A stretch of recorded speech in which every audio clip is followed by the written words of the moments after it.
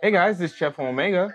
Integrating a heat flux sensor into a remote monitoring system just got a whole lot simpler with the Layer N SP016 Heat Flux Smart Probe from Omega.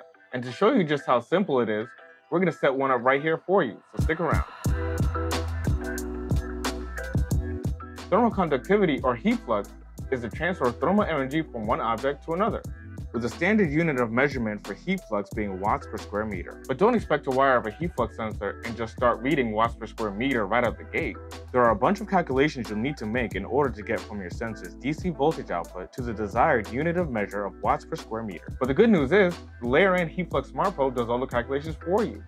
So you can hook it up to our system and get reading and recording watts per square meter in no time. So let's jump right in. For this demonstration, we'll need an M12 4-pin screw terminal adapter, a USB smart interface cable, and here's our heat flux sensor, an Omega model HFS5, a Windows laptop logged into an Omega cloud account and running sync configuration software, and of course our Layer N SP016 heat flux smart probe. And rounding out our system is the Layer N gateway that's been registered and logged into our Omega cloud account. First, let's connect our M12 adapter to our heat flux sensor.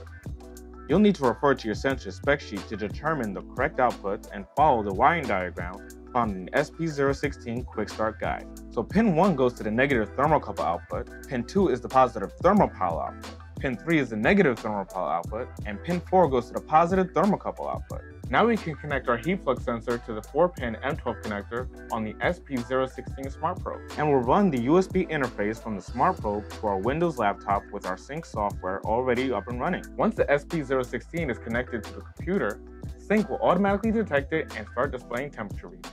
And if we click on the Input Configuration tab and choose the heat flux sensor input type, we can configure our system using the parameters found in your heat flux sensor's datasheet. Now that we've configured our heat flux sensor, I'll unplug the USB interface from the laptop and plug it into our Layer N gateway. Now if we log into our Omega Cloud account, we can see the heat flux sensor's readings here. And as with all the smart sensing devices in the Layer N ecosystem, we can aggregate our data just about any way we choose. So there you have it. We've hooked up and configured our heat flux sensor, and now we're up and running, and I didn't even need to bust out the calculator. If you want to know more about Omega's Layer N smart sensing ecosystem, call or chat online at omega.com. Thanks for watching, and be sure to like and subscribe.